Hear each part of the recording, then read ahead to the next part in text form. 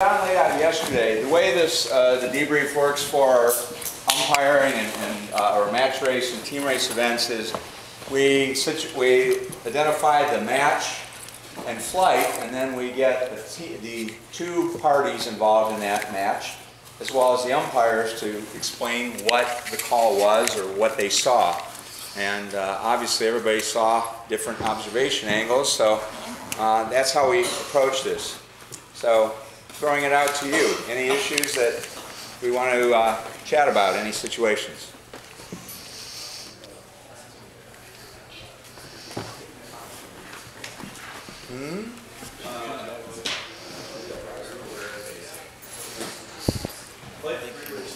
Flight 3, race 2, so that would be umpire 3 over here. And who are you sailing against? Northwestern versus Miami. Okay, why don't you come up and set it up, and your opposing team would contribute theirs as well. Set up wherever you on the course. What are we talking about? First top mark coming in. I don't remember what colors we were. I think we were yellow. Miami was blue. We ended up in a situation like this coming out of the mark. Yeah. Neither spinnaker was flying. They were getting ready to put theirs up. We had held off on ours. Okay, guys, just listen up when he's talking, and he'll set it up, and then we'll discuss it afterwards. We don't need a side discussion. Yeah, I just left this two-bowling circle and go for a left, and got to about here, and would have hit them if I had continued, and then had to come back down. Flagged, and it went green. I was wondering what was seen there. What did you see?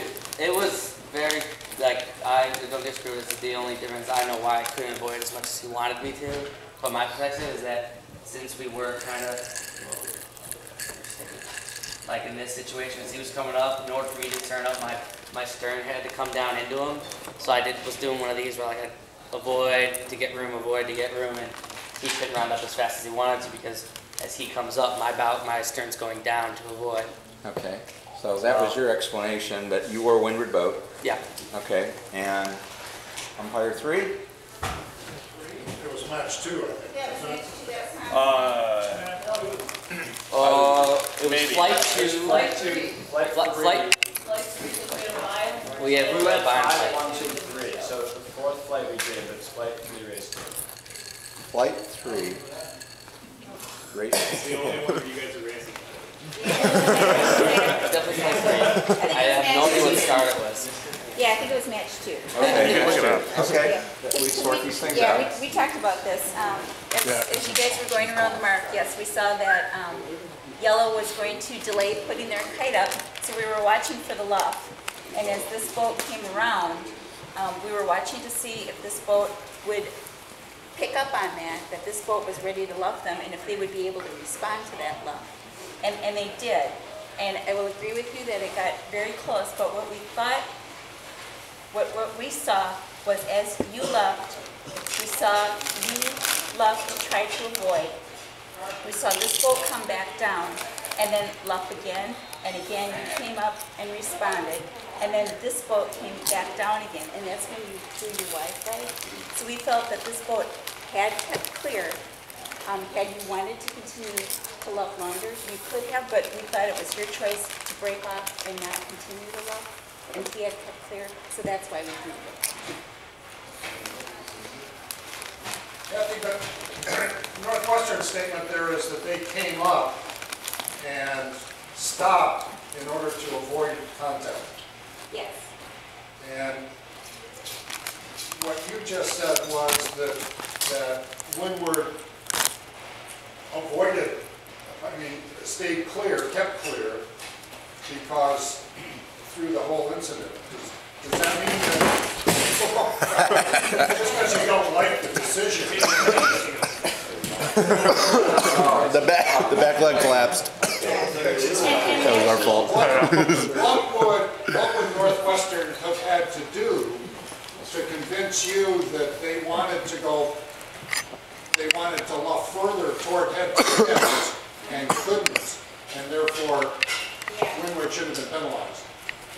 And we talked about that afterwards, and we thought, could you have continued to alter and not had contact? And we both agreed that, no, Northwestern probably couldn't have continued to look without having contact. So did Miami break the rule? And we did talk about that afterwards, and we thought we may have missed out on that opportunity, so to speak. But again, it didn't last very long. So had you come up and held that maybe a fraction of a second longer, or continued to show that you couldn't come up any further. But it came up, and it was a very, very quick reaction to come back down again. And because he had already done that once, we thought it was basically your choice to not continue to love, that you got your love in and you wanted to head back down to go to the floor. So we thought he kept clear. But in hindsight, we did talk about that had he wanted to continue that love, we probably should have been penalized. I guess, yeah, my goal was to come all the way ahead to win. Okay, yes. And what it sounds like is, when I came up, the first time, I lost a lot of speed, so I came back down. And the second, they thought he did a good job of keeping clear. And it was the second one that I came up, and I needed to just wait a little bit longer and hold a course there, and then before I bared away. Yeah. What I did was, I came up, and there would have been contact, so I sort of just avoided It was a quick I came love. away. It was real quick. And like I said, in hindsight, yes, had you held that maybe a fraction longer, we would have understood, oh, you want to continue that love and you can't. Okay. And we probably, and you would have bought the penalty because we were very close to penalizing you. But again, because it was one of those quick things and back down again, we thought, okay, you accomplished what you wanted to accomplish and you kept clear. But in hindsight, yes, we probably missed the fact that you wanted to continue that love. And the next time Leeward bluffs, that when you do go up there, if you just go up and then drop back down, it kind of looks like you've gone as far as you wanted, then drop back down and flag. And if you go up and hold it for 2 heartbeats, and then drop back down and turn around at the umpires and go like this or something, Right. then maybe you could have conveyed the information that you wanted to stay up there, but you just couldn't. And your shoots weren't up here, were they? No, I had delayed shoot. His shoot was, That's way. I think it was trying to come up, Okay. but it never filled, so it was not flying. All right. And A situation with one boat without their chute up and the other with, there is an issue of luffing the boats up when you have the chute, you relinquish it, give them a chance to get their chute down, and then continue. That wasn't the situation for both boats here. How would we treat that? Well, the call is that if the leeward boat luffs and the windward on the spinnaker boat collapses and the leeward boat wants to keep luffing, it's unseamanlike for the windward boat to sail upwind with their spinnaker flying. So the seaman-like maneuver is to drop the spinnaker. Start doing something to get it in. And therefore the call says that leeward can luff. If the spinnaker collapses, leeward should stop and give windward a chance to get their spinnaker in. And then she can continue. But if she just keeps going and takes her to the moon with the spinnaker flying all over the place, it's unseamanlike and leeward's at fault. I don't know if I'm articulate enough to explain that clearly. No. is there an actual number in there, a percentage of the? I guess that exact situation came up with me at the July grade 3 in the Chicago Metro Center. And I forget against who it was, but it was coming into a finish like this. And this was us, this was them. We went the initial luff, very similar to the situation up here. They started taking down the spinnaker and had some issues with it, and then came back up. In the deep, something came out saying like half their sail was still full, and they were having unseamanlike manner taking it down, so it was their penalty. Do you guys, an umpire, normally, what are you looking for in terms of them getting it down? Are you saying that crew members were just trying to get it down? Or are you saying that the sail was all the way in the boat before they had to continue their luff to get her to continue to go up? Did I not articulate that well? I don't think I've ever seen a windward boat actually try to take their spinnaker down. To be truthful, I've never seen a windward boat try to take the chute down. But the call that we have in the call book says that we have to give them the opportunity to take the chute down because it's unseamanlike to go ahead and wind the chute up. So what you do is you pause at 1001, 1002, 1003, and if nobody does anything, then you can continue your luff. If they start to take the chute down, then you've got to give them a little room to take the chute down. But that doesn't mean they can blow the halyard, just let the halyard fly either. We've got to keep it under control. I think like Don had said earlier, or Pat had said earlier, when you relinquish your luff, if you have conviction about it, luff to the extent that you can, at the rate that you can, and then impress upon that you've done everything within your rights and what your obligations are, and did the windward boat do that? So in this case, that was when you relinquished, I guess that's as far as you wanted to go. You wanted to head down the course, so at that stage it was a green call.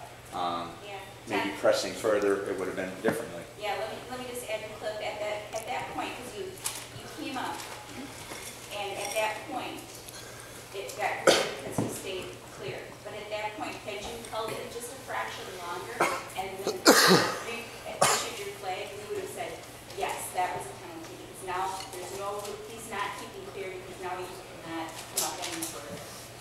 So had you held it just a little bit longer, like I said, we talked about it afterwards, and maybe we missed thinking in that regard. We thought that because it was such a quick up and back down, that, and he kept clear, that there was no penalty.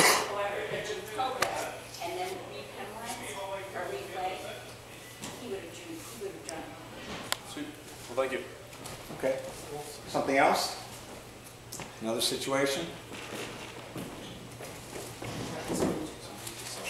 Let me throw one out. This was between two pairs.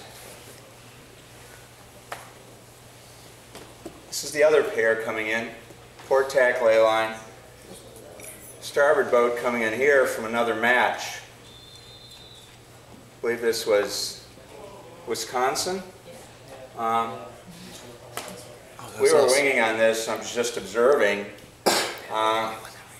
I don't know. I didn't have a line on how far you went up before you tacked. You were entering in the zone clearly on starboard. We were going to actually go past them. That was our initial. You were trying to go past them. You wanted to stay outside. Not interfere with their race. We tried conveying that to them. Well, just from my position here on the wing, I was just wondering. I said, we heard you were certainly asserting your position in starboard, and we thought that, at least my view was, you might have gone a little far before you had to tack. Now, there is a requirement under Appendix C that we don't interfere with other matches. Now, you were within your rights port starboard, but at maybe another event, and should one of these or both of these boats flag, that you were maybe breaking, or red flag in that situation, that you were doing something unsportsmanlike by interfering with another match. Potentially there might be some scoring issues here, that you're close. That might be a situation that could be expanded on by these boats should they pull a red flag on it. They're clearly the giveaway boats as port. Would you agree? So I was just wondering, you were trying to get beyond them? Yeah, well, because we were coming in on starboard, and then we were like, well, we should try and not mess up their race, so then we were going to try and sail past them. Oh. Scream at them to duck us, but then they started heading up. And so then we Yeah, the umpire was back here. I didn't see the line on what they were doing, and everybody going to the right seemed to get lifted today. So they might have gotten lifted up a little higher, and that just kind of exacerbated the situation. But you need to watch that, interfering with another match. We also saw pairs coming down here. I think it was subsequent here, with blue number 1 coming in. These are the giveaway boats. We very frequently within a match, if it gets separated to some degree and the lead boat comes around, you'll see a wing will be hanging down here, or the other umpire, you might have a wing down here, an umpire at the top end watching this ley line. This boat has an obligation not to sail above their proper course when they reach the zone, which is 2 boats. So you might be high up here, but once it hits, they need to keep clear. But you cannot sail above your proper course. They could flag and you could get a penalty on that approach. So there's an obligation on both boats, one to keep clear here. And we saw some boats come down rather quickly. Many were staying high to get their chutes filled and then coming down. But we saw a fringe of boats coming through here on 2 occasions, kind of lacing their way through, boats approaching on the starboard tack ley line. So you need to be cognizant of that. If you're on the upper side and your chute's up, stay high and clear. You don't want to get that foul either from another pair, which could have been a 2 or another pair coming up. You could still foul another boat. The situation there is the umpire of the match is the only one that can assess a penalty. So if boat number 2 were to flag against a number 1 pair, this pair's umpire needs to assess the penalty based on this flag. You might be signaling your Yankee flag to your umpire, but they can't penalize the other pair. So hopefully there's some dialogue, and that situation does occur because we have multiple matches on a course at any time. We might have umpires calling one another. We might have a match overlap here, a match engagement. So stay cognizant if there's a flag flown, because we can only assess penalties to our pairs, not to other pairs. There'd be no way of denoting that. Anything else from some other umpires? I don't want to hog things, so I've got some others myself, but... I just got a few others. The preset spinnaker poles going into the weather mark, whether you're on port or starboard. If you're on port, it's easy to preset your spinnaker pole and get it up and then just do a barrelway and go. If you're on starboard, set it up to leeward. And then when you tack and go around, it's that front person's responsibility to move the pole forward and not let it fly back. If as you're pulling the guy back, if that pole comes back and there's 3 meters between the pole and the spinnaker, as it goes up, the spinnaker is not going to go up and set. So you need to have that it's the front person's responsibility to make sure that the guy is being fed so that the spinnaker goes all the way into the pole. Does that make sense on there? Let's see, chutes, spinnakers you should call for the drop of the spinnaker 30 seconds before the leeward mark. All right, and this morning we were going a little bit slow. We were guessing, how fast do you think you were going this morning? 4 knots? Okay, 4 knots is 2 meters per second. 30 seconds is 60 meters before the leeward mark is when you call for the spinnaker drop, and everybody starts. The jib goes up, and you start getting ready to pull it down. All right, you got too much to lose there, as we noticed a couple times today, to screw that up. It's better to get it done early and worry about it. A couple times, spinnaker halyards, when they got pulled all the way up, the halyard puller was so excited that they just pulled it like mad, and bam, the shackle got pulled into the mast pretty hard enough so that it wouldn't twist. So there were a couple leeward legs where the spinnaker about that far away from the mast had about 2 twists in it, and it was just all jumbled in, and you guys probably had about a 95% spinnaker compared to the other boat's 100% spinnaker. So who's ever pulling the halyard up has a responsibility, once it's up, just to do a quick look to A, make sure it's all the way up, and B, make sure it's not up too much. Question about the jibs downwind.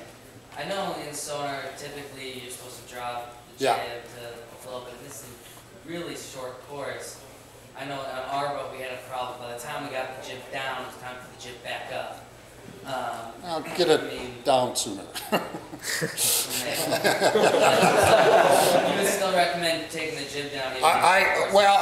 Let me just say that in the match racing events that they had this summer here in Sonars, and the ones that I've coached or watched or umpired in other places, that even on these pretty short courses, that the top crews have gotten to drop them on there. And there's a there's a ballet grade on the bow people. There's some bow people that walk up there and just, you know, are clumping down, and they're taking about 3 steps in order to get into position to do something, and then 3 more steps, and it kind of looks like me on the front of a bow. It's not a pretty sight. And there's other people that have already thought about where they want to put their foot when they go up to jibe the spinnaker pole, for instance, and they'll put their foot pretty far outboard on the other side, a little bit further than normal, so that their butt is wedged against the mast. So when they jibe the pole, everything is just one smooth motion to grab it, click it, and then move it out and re-click. All right, and then if they do go forward, you know, it's only that one step to go forward. You can put the jib down. All right, and then one step back, and even from those 2 feet positions, you can kind of slide your butt around the mast and already be sitting on the top of the cabin top, looking backwards to see where the next puff is coming from, to tell your skipper if coming up a little bit or dropping down a little bit is going to help. All right, does that make sense? So be elegant. You want to go for a while? I'll jump in. Just a show of hands. I mean, we saw some lead changes in the ladder flights, but show of hands, did anybody who did not win the start win the race? Okay, by team. How many teams won? Okay, so we did 3 times 7, 21 races. We had, what, 4 races were won by teams that did not win the start? 3 times. 3? We did it 3 times though. Oh, you did it 3 times. Yeah. Well, these are the kings over here. We don't know how to start at all. Yeah, no kidding. No idea how to start. You guys suck. Yeah, the engagement at the start. It's a good suck though. You know where your mistakes is. You can fix it. We made up for it. At the moment, you're. Some of the early matches, we saw timing's critical. You know, you don't want to be too late. We saw some of the starboard boats attack. We saw on one occasion, port entry was right on time. He came in and kept starboard out. Those are unforced errors that your competitor made that you should take advantage of. They're clearly unforced. Early entries are unforced on yourself. You know, that's just something that you really want to try to avoid. We saw some people heading out in no man's land over here. I think the race committee had lengthened the line. The line was pretty well balanced today. But when you get out over here, continue up this way or further out this way, just stop the action. And we saw some opportunities where the boat that was trapped could have maybe scraped off their competitor around the pin. I was thinking one situation right here that they were coming up. They clearly wanted to go back to the right, and they were bow out. They probably could have gone over right here, and this boat would have been at risk of tacking right into the pin. So it's a way of preventing your competitor from getting at you. Downwind, I think it was maybe the boat that you were talking about where they had the bow tie spinnaker, and competitor was they were in a, I think that was, they were both on port, so that boat was the windward boat. If somebody is having a hard time, make it harder for them. Liz Bayless does a lot of workshops for WIMRA, the Women's International Match Race Association. Her tagline is, make your competitor uncomfortable and make yourself more comfortable. And if you're behind, do something. Following your competitor on one tack or the other, it's only there's a 1 or a 0 at the end of the race. You don't get a second place. So try to, if you start to press your competitor to cover you, they may miss a jibe or a tack on one occasion, and that's where you're going to make these incremental gains. Just untaken opportunities, I guess, were some things I saw today. Should we talk for a second about downwind tactics? Would that make sense? Here's a black. They, Black one, sure. how many, this is one of the first 5 match racing opportunities that they've had. Okay. This is exciting time for you guys, I think, because really match racing is just pattern recognition. And the great thing about match racing is that randomness hardly ever fits into match racing outcomes. That you're so close that you know, random things just don't happen to one boat and not the other boat very often. You always have an opportunity to respond and thrust. So this is one of the patterns typically on downwind. Typically downwind, the triangle is a little skewed. All right, there's usually a short leg and then a long leg. All right? Ideally, what you would like to do is on the boat behind, this is the chance for the boat behind to pass. Might be your only chance. And certainly 90% of the passes that do happen on the downwind leg on here. So one of the tactics going upwind is for the trailing boat is to do everything possible to stay close to the lead boat. And if you can get to the weather mark within a boat length and a half or 2 boat lengths of the lead boat, then you've got a really good chance of passing them downwind. A really good one. You go around the mark and let's say it's just a bear away. All right. What you want, the outcome at the end is on the last leg is that blue, or the trailing boat, wants to be on yellow's wind all the way down to the mark. So what's happening here is that blue is not trying to go to weather. All right? Because if blue tries to go to weather, what does yellow do? You know, hopefully just kind of takes them up, traps them up there, takes them up, traps them up there, takes them up, keeps going as far as possible, and then just as blue gets yellow's wind, yellow jibes and leads blue on the long downwind leg. All right, so what's blue trying to do? Blue's trying to push yellow as far over here as possible and wants to sag below her. All right, wants to get behind to leeward of the center line and just push her as far over as possible. All right, and then that critical moment when yellow jibes, blue is trying to jibe right on her wind. All right, and how do you tell if the other boat's on your wind or not? What do you look at? Telltales. All right, because the telltale is pointing directly toward your apparent wind shadow.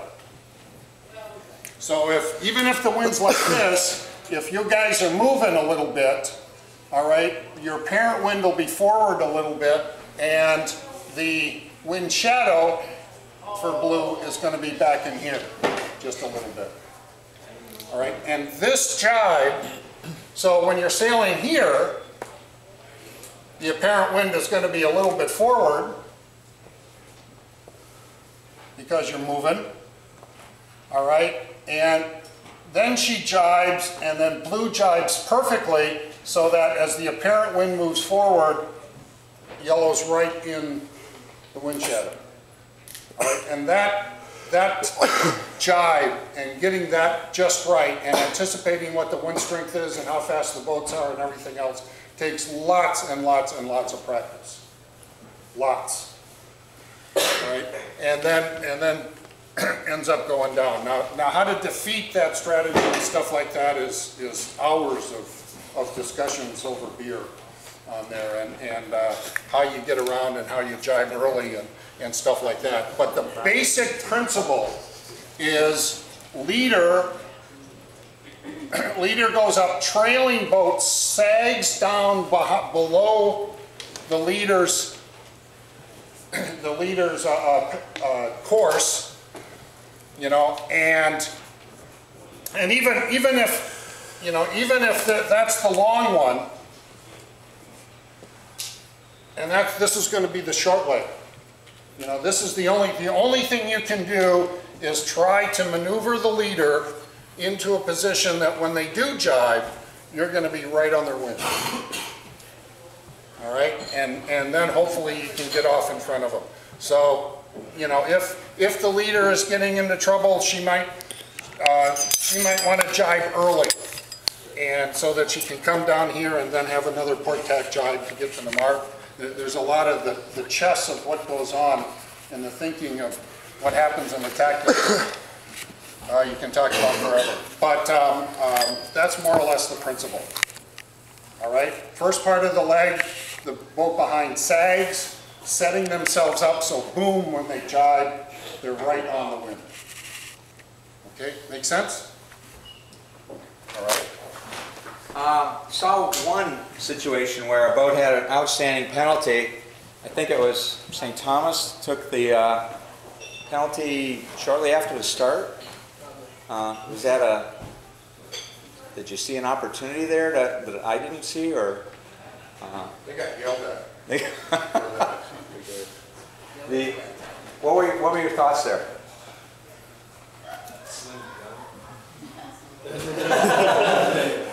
Well, okay, here's the other thing. I asked Don, I got there a little late. Were you able to listen with Don's discussion yesterday? No. No. Okay, you were late. Well, maybe this was one of the nuggets that Don left for everybody. If you have a penalty and you know your opponent's split from you, maybe over here, and blue has a penalty on, one of the easiest ways, and this is maybe a recap for some of you, you're getting toward the ley line, anywhere near it. You want to go this way. How about going that way and taking your penalty? You get to go, come out, take your penalty, come out on the right-of-way tack, right-of-way boat. By the time, that's such a quick situation. Going upwind right there would probably cost you a bit. I don't know that you wanted to go that particular way. It sometimes works on port as well when you get separated. In a situation like this, it's sometimes unexpected. If there's some separation here, this boat will break toward their competitor and come back around. It's less likely here. You need some separation, but the response there would be this boat should come around immediately when they see them going down. This boat needs to keep clear when they're taking a penalty, so unless this boat is sure that they have maneuvering room to get through this, get back up to a close-hauled course, and come out in this situation, that's a lower risk move over here. Very opportune situation at the starboard tack ley line. That was just one observation I saw. Well, okay, they took it. Cliff, Yep. the other thing we talked about last night is if you're behind with a penalty, there's no reason to take it until you get to the finish line. Yep. Yeah. If there's great distance, and Don said, you know, a competitor could, today I was thinking, all right, somebody's 8 boat lengths ahead. What if they jibed and the foredeck fell overboard? They're going to be recovering their crew. That's their mistake, their error, but the other boat can monopolize on that and gain ground. So don't take that penalty until that point that you need to at the end of the race. Or there might be the opportunity, we saw some boats come very close up here in a situation in a luff. If the Northwestern boat that was lured had a penalty on a luff at the top end mark and tagging your, not tagging, but getting a penalty on the other boat removes your penalty. They both nullify one another. So that's the other option of scrubbing off a penalty on yourself by drawing a penalty to your competitor.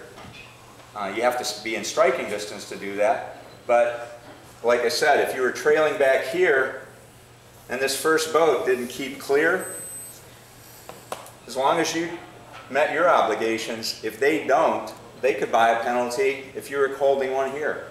So you don't even need to be that close. You need to be in a crossing or an engaging situation. This is on different legs, but they're obliged to keep clear. If they don't do so, and you've complied, you fly a flag, and they might draw that penalty if the umpire saw the situation as such. Yes? I have a question about the flags. Pardon? The protest flags. Yes? Because on our boats, not only is there the Y flag that on the stake, there's also the red flag and the green flag Right. on the stakes. Okay. The green flag we use for breakdowns. What's the red flag for? Well, the Yankee flag is flown for Part 2 rolls. Right? The yellow flag. Right, the yellow Yankee flag, the yellow flag. So that's rule 10 through 23.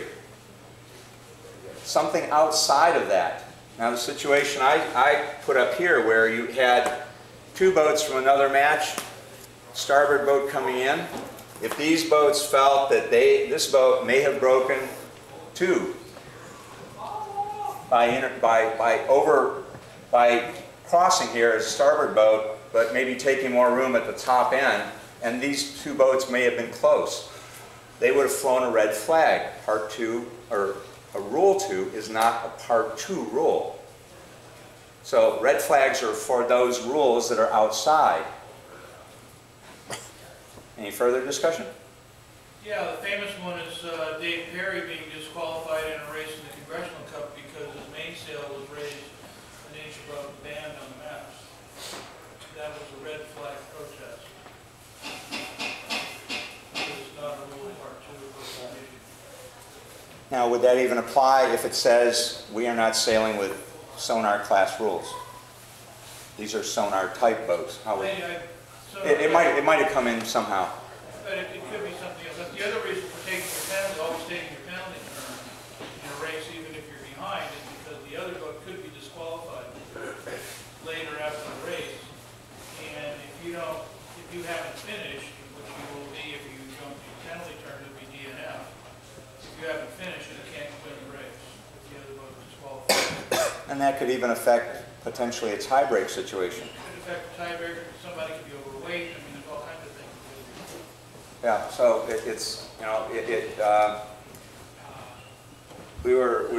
well, Don, you were doing a discussion last week when we were up in Minnetonka doing the Richardson Cup, and it's even about, I heard the word posture. You know, you get behind and, well, we're second here. You know, do something. That's what came out of that. Don't give up. Don't make your competitor respond to something you do. If they're going to keep a cover on you, make them continue to cover. You know, it's cold. You keep warm by tacking or jiving. Anything else? Yes? I can't see. That's Mark coming out of the sun. I had a couple of Come on up. no thought points.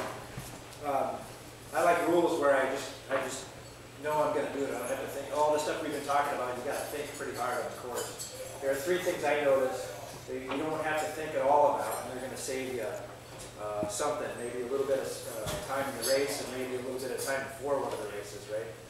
So the first thing is tape your halyards. Tape the jib halyard and the spinnaker halyard. Tape the shackle shut. You don't have to think about it at all. If you switch boats, make sure that's one of the first things you check. If that goes up the mast while you're sailing, that's no breakdown. You can't call for a breakdown then. In fact, some of the sailing instructions in the events we've been doing say you don't get breakdown points even if it's between races. So tape those things shut. It's just something you don't have to think about. Second thing, I think somebody already mentioned, we saw a lot of mistiming issues at the box entry. People weren't close to the box at the 4 minute. What my team and I do is at 7 minutes, we start making practice runs at the box. So at 7 minutes, we go hit it, we go across, we tack out, we tack again around 25 seconds or so, we come back and we hit it, and by the time you start, we've done it 4 times. You do it at 7, 6, 5, you got 3 practices, and finally the last one, you're always on time and you're never more than 25 seconds away from the line. So just start, that's one good way until you're really good at timing the starts. Just start going back and forth and back and forth. And then the last thing is if you're behind, especially on the second beat, I think Pat mentioned, if you're going up the first beat, do what you can to stay close if you're behind. On the second beat after you round the leeward mark, if you're still behind, do something. Doesn't matter what it is. Make your opponent work. So start tacking. If they're in the same tack as you, tack. If they tag back to you, tack again. You don't even have to think about it. Go do something different.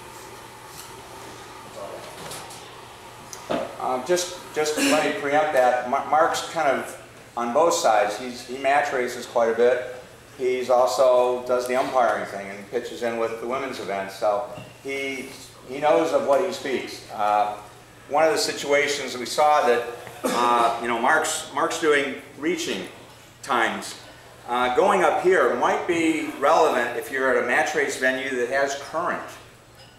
But coming down here is a slow point of sail, and to think that you're going to maybe just time down coming this way and then kick into the line is really slow. You're already give way on port entry. You want to come in with speed to potentially cross, or cross in this situation, cross ahead, or if you're on time and they're late, you want to have as much steam on as you can to get over here, get on the other board, and keep that starboard entry boat out. That worked for one situation. You've got that 2 minutes. It can go for both of you. So the timing, Mark was saying, the timing is critical, and have max speed when you're entering that line.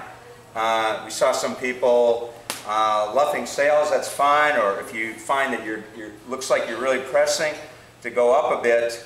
But the only reason you might want to be up here is if you're in a current situation, that you don't want to be over the line early, or you don't want to be driven below.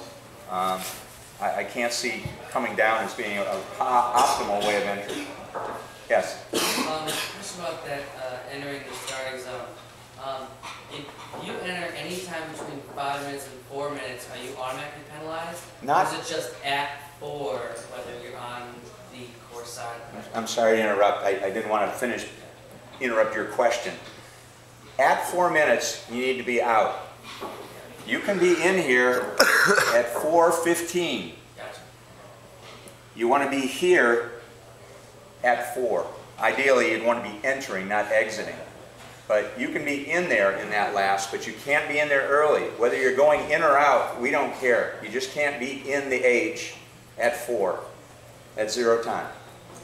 And that's happened. I think even I think Dave Perry, the one last year at Sewantica, the timing got off. It happens. But again, that's an unforced error. He was able to burn the penalty off. Anything else? I got one. Yep. One of the things that was happening on the umpire vote is we were talking about situations, and we're constantly saying, if someone has committed a penalty or is a penalty, we'll say if there's a Y flag, penalty blue, penalty yellow. I found myself saying a lot, if there's a Y flag, penalty blue, or penalty yellow, and there was no Y flag. And so I think it's important to really remember to put the Y flag up especially if you're in a tight maneuver. But one thing that sticks in my mind, because it was an interesting dialogue. I don't remember the match. I think maybe it was a close one with St. Thomas and Miami, I think, where sailing off to the left side of the course, I think St. Thomas got over Miami, I think, and got clear ahead. And we were in the umpire boat. I think it was Kathy and I in the umpire boat. We were right back here. And they had gotten past the ley line to finish. And as soon as they got that past the ley line to finish, and the boat, the weather boat is clear ahead, we're talking constantly about whether the trailing boat has established an overlap. And if it's established from behind, it's a 17 overlap. Which means that this boat, who is preventing this boat from sailing her proper course, has to jibe as soon as she gets to the ley line. Or she's broken 17, she's sailing above her proper course if they're overlapped. And that happened. St. Thomas got ahead, Miami came in and established the overlap, and we said, if there's a flag, it's a penalty. And there was no flag from St. Thomas, I think, or no, that would have been from, there was no flag from St. Thomas. But that's one thing to remember when you're in this situation. If you're the outside boat and it's close, you're not real sure if there was an overlap or not, and you're past the ley line, put a flag, just to get the umpire's opinion. And it's true over here, coming into the finish, whether the pin or the boat, or into the forward mark. Pay real close attention to your ley lines and how that works. Yeah, we were winging on that, and I saw it was going on and off, and I just said to my fellow wing person, I said, you know, I'm expecting a jibe. We're waiting for the jibe, and it was slow in coming. It finally came, but I was expecting a flag as well, a Yankee flag. Anything else?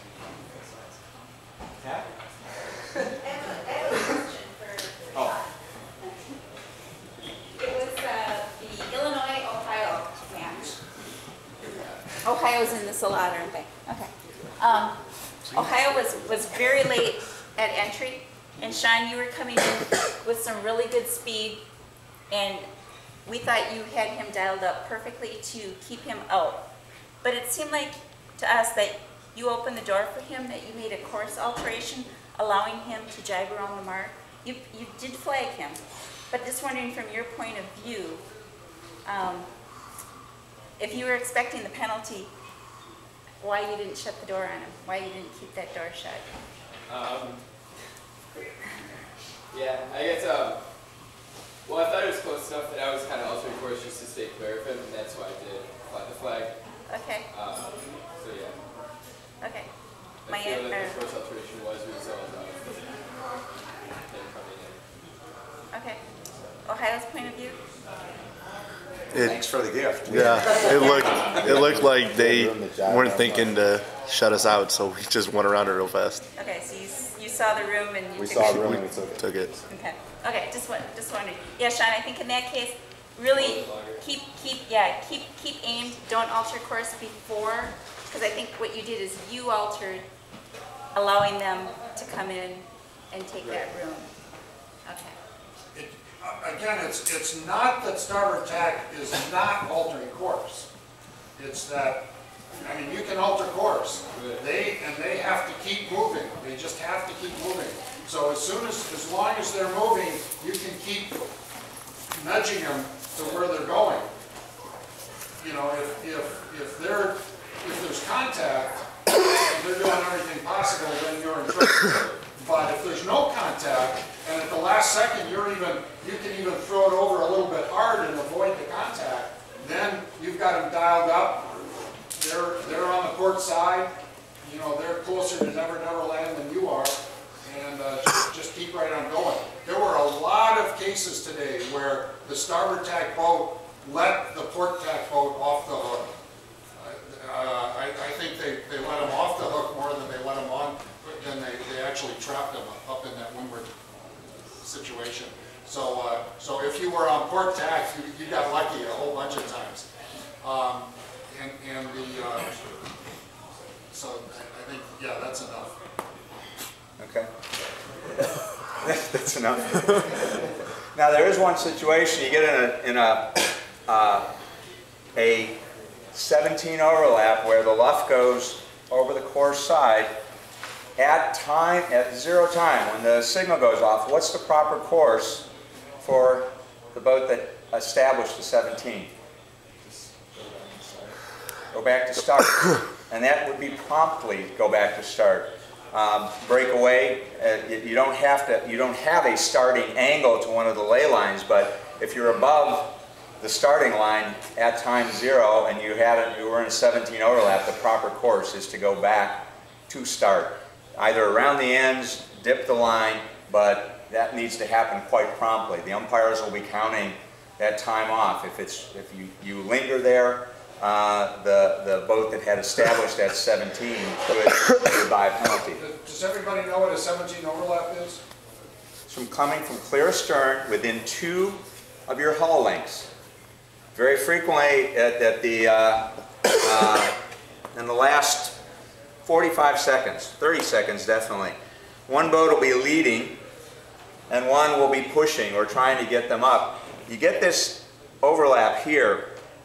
That's 17 overlap. So the umpires or the wing will, what we're calling overlap, the wing in the last 30 seconds is probably going to be on the leeward side. We want to be able to see this. You could rotate up and it's clear. This will be the dialogue that the wing is giving the umpire over the radio. We'll be gauging it by dimension. You know, clear 1 meter, clear 1/2 meter, 17 will be the call. So now the umpire knows that that's the type of, the umpires are going to make their own decisions. Sometimes you'll just get an overlap call. If the umpires believe that is a 17, they'll be looking for the time. They'll be discussing, are we going to start? In the last 30 seconds, definitely we're going to be starting here very shortly. We're in the approach. So they're cognizant of this being established. Depending on the sea conditions, and that's part of our defined rule of room is in the prevalent conditions. So if it's blowing 15 knots out, establishing this overlap with a 1/2 meter is probably not giving adequate room. It might be more than adequate if it's blowing 3 knots.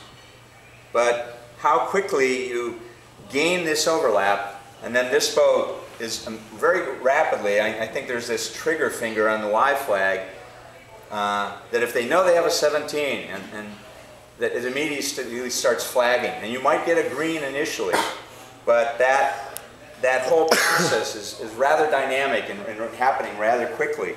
This boat may be trying to kill some time if they're early. So when this overlap is established and then broken, there is some bearing on the trailing boat. Because if there is contact and it was immediately broken and they run into them, the trailing boat could buy a penalty there. And we were discussing this at event early in the season. That dynamic of fishtailing can go to both boats. Anything else? Does that cover the 17 issue? So the proper course is the issue in 17. It's just like Hans was talking about getting a 17 as you're approaching maybe a leeward mark. The trailing boat would want to slow. Don't get to 17. You can take them way past as long as you don't establish that and outside the zone. So to get a leeward overlap to luff is fine. If it's a 17 overlap and you're near the ley line, you have an obligation of proper course. So maybe holding back would be the optimal move, because here, jibing so close and onto the other board puts them in giveaway position. You're on starboard, they can't do that right in front of you because of the rights obligation. So, how many people are psyched about that they can go match racing tomorrow morning? Isn't it neat? I mean, it's an exciting part of sailing, and it's really fun to do. And I'm actually jealous of you guys, because I think, you know, kind of as an initial coming into this for the first time or the 10th time or early, there's a lot to learn, and it's pretty easy to see where your mistakes are and what you're going to do next time to see the same pattern. So it's a good time. Tonight among your team, talk about dial-ups. Talk about how to do effective dial-ups when you're coming in here and coming into the line. And the last one is, if you ever get in trouble, if you're ever sitting there and you look behind and you're being controlled by somebody and it's that oh shit moment, what do? Stop.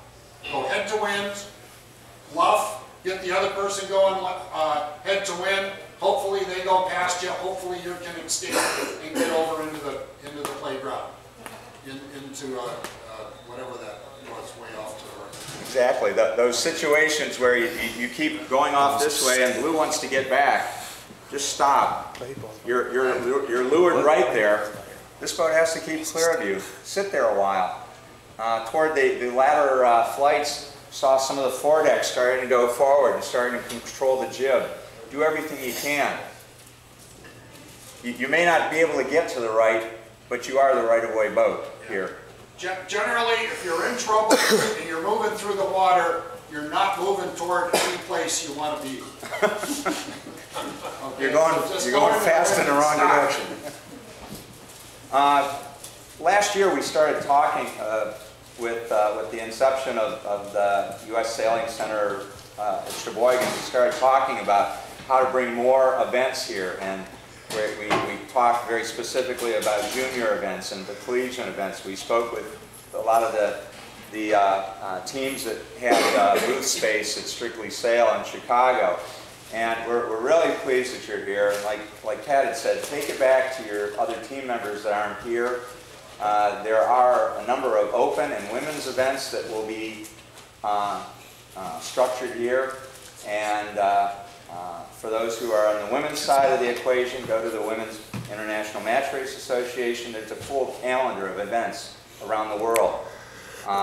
The open events are going on here, and at least on the Great Lakes here, Detroit and Chicago. There's a lot more match racing going on in the last 2 years. And like Pat, I'm really keyed up about this. This is a great way of getting a lot of racing in a shorter period of time. I think it plays very well for collegiate sailing, where you usually have 2 days. Our races aren't very long. Somebody commented in the bathroom, the boat isn't as cold. It isn't as cold as sailing a dinghy. So that's a good thing. But so we have dinner tonight, right, Kathy? We do. We have a pasta buffet that Carmen and Jim are kind of read out. Okay, so that'll be everything Timmy's should aspire to become. $10. I'll make an announcement about everybody think about Timmy's last year, how you spent $80 a head. How better this is. And we spent $10 here. First of all, congratulations to all of you. You had a great day. Floor.